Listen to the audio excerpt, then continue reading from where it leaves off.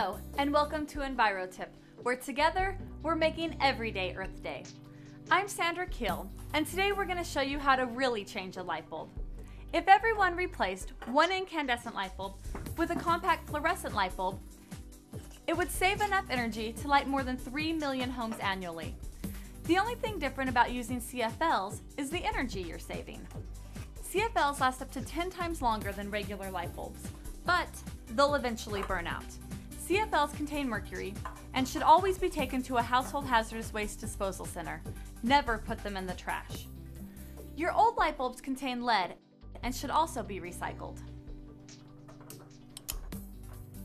Thanks for joining us and for making every day Earth Day.